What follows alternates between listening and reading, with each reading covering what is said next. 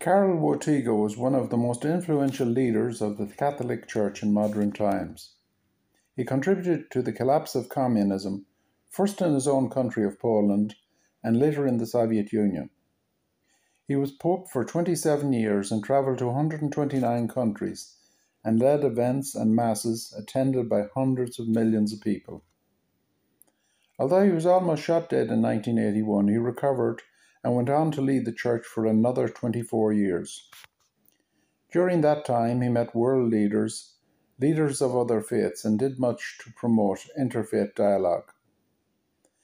As a theologian, he wrote a number of books, and later, as Pope John Paul II, he oversaw the production of the Catholic Catechism and wrote 14 papal letters, among them Veratitas Splendour.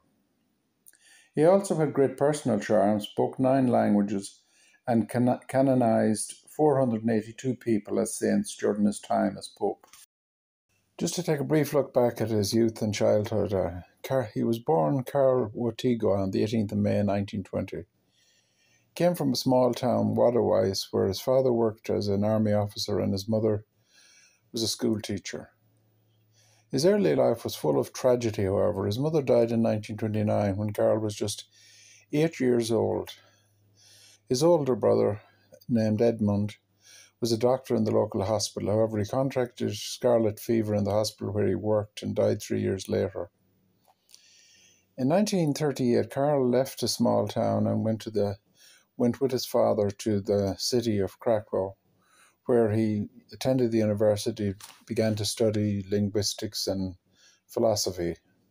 However, the following year, Hitler invaded Poland and the Nazis closed the university. In 1941, just when he was 21 years of age, Karol's father died, leaving him all alone in the world with his country occupied by the Nazis. He witnessed some horrendous scenes whereby his Jewish friends were loaded onto the backs of lorries for deportation to Germany. Karol himself took a job in the local stone quarry in order to avoid being deported. He also worked as an actor and playwright. However, he gradually moved towards the study of theology and decided to become a priest after he had a conversation with the Archbishop of Krakow in 1942. He was ordained a priest in 1946 and then went to Rome for 2 years to do a doctorate in theology. He studied St. John of the Cross as part of his PhD thesis. He returned to Poland 2 years later in 1948 and went to work as a priest in the village of Wadowice, about 15 miles from Krakow.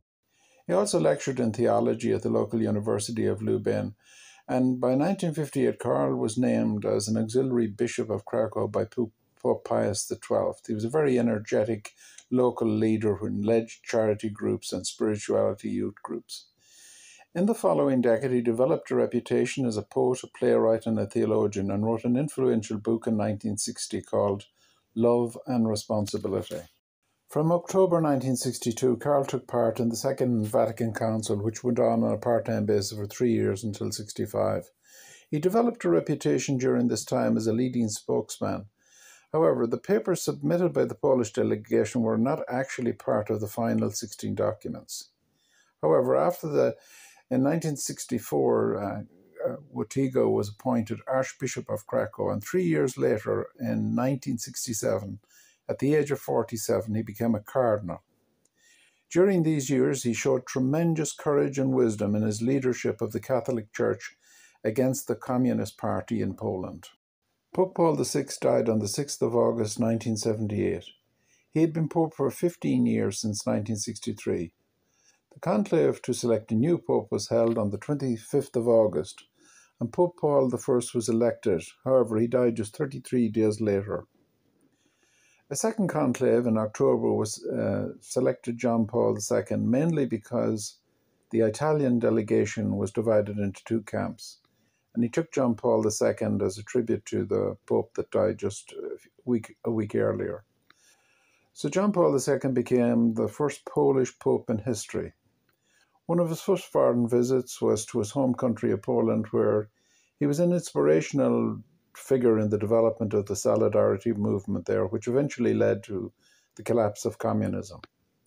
In Ireland also, he attended a youth meeting in Galway, where he was an inspirational figure and told the young people there, "I love you." Over the following decade, he did many trips and world tours all over in very many different countries. And in 1993, he led a World Youth Day in Denver, Colorado, which was attended by over 700,000 young people from all over the world. He enjoyed the scenery over the Rocky Mountains, and in total, he actually traveled to 129 countries and met hundreds of millions of people and emphasized the gospel message wherever he went. In a more diplomatic capacity, John Paul II also aimed to improve relationship with other faiths. He was involved in interfaith dialogue with Muslims, Jews, and other leaders of the Eastern Orthodox Church. He frequently apologized for the mistakes of the Catholic Church in past times, and especially in relation to the Jewish community.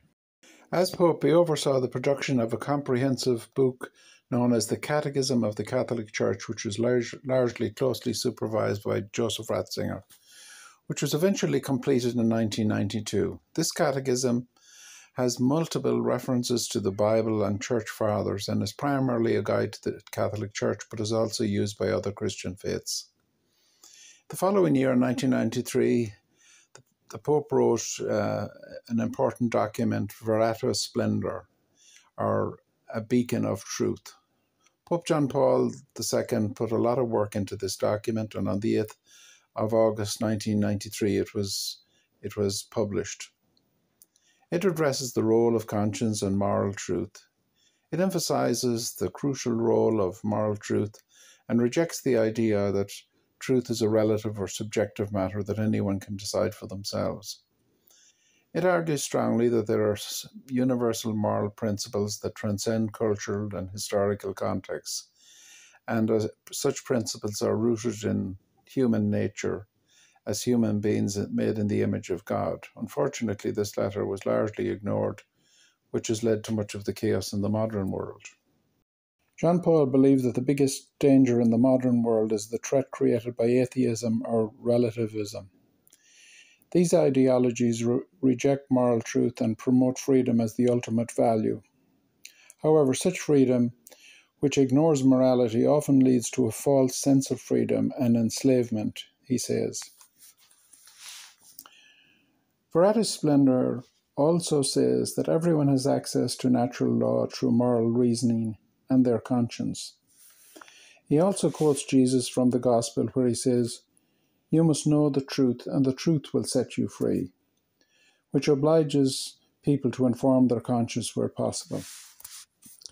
At a higher level, John Paul refers to the rich young man in the Gospel who says he already keeps the commandments. Jesus tells him in order to be perfect, he must sell everything he has and follow him, which can be seen as a call to the religious life. John Paul himself became a priest in 1946 and remained dedicated to the Church till his death in 2005. In 2011, he was beatified by Pope Benedict XVI and was canonized as a saint by Pope Francis 3 years later on the 24th of April 2014.